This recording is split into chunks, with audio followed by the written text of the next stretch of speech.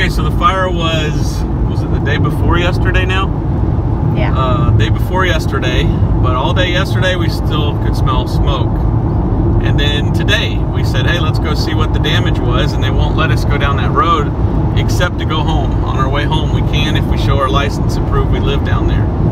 But we got on the interstate and they said the fire was north of the interstate and it jumped across. Well, we came back this way, we saw it, so I'm going the other way, and in just a second, look out and see on the right side. Okay, here we go. You're starting to see some damage of where the fire was. And you can see they're burned. And then look in the middle. This is where it would have jumped. You can see the burning here in the middle. Oh, there's pretty bad there. Look on the right. All those pine trees are burned. And so you see where it was on the right burned, and then it crossed one place there, and it crossed another place farther up. So yeah, look here. This is where it's the worst, right here. This would have been where the worst part was, and this was where, oh wow, you can still see the embers right there on the right. Wow. And this is where it jumped across. Now there's a barn over there, and it didn't hit the barn, the guy's barn. But yeah, there's burned across. Look, you can still see ash right there, and just smell it. It just smells. So that was a fire. One place said 12 homes, one said 18 homes, another place said 33 homes that were destroyed from this fire.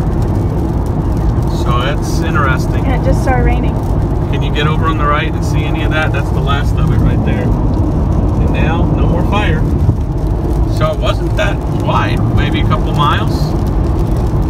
And that was it. So okay, that's it. Maybe on the way home we'll find some more we can look at. You see that one? I don't know if you can see back there. So we've seen 1, 2, 3, 4 houses burnt down. There's one back there, completely burned down. And look, there's the old electrical line down. So no wonder we're without power. This was the old electrical line. That's the new one. You know, all the poles. On both sides, look on that side.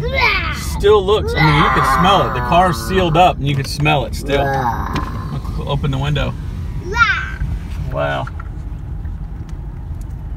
Look, there's still a little bit of smoke right there puffing up. Yep.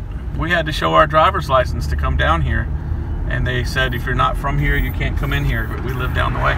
Look over here. A lot of black houses still there back there. Oh, I hope our friends up here on the left are still there. Look, there's some smoke still. Wow. Look, his yard's scorched, but his house is okay. Wow. But yeah, a couple of houses were gone. Look, that one's still there. You couldn't even see that house before, it was so thick. And back here, look, it got real close to our friend's house there. Wow. But their house, thank goodness, is still there. They had horses. I had to spook the horses. And that looks like about it. Like the worst was back there. I don't see any more. What do you think? Yeah.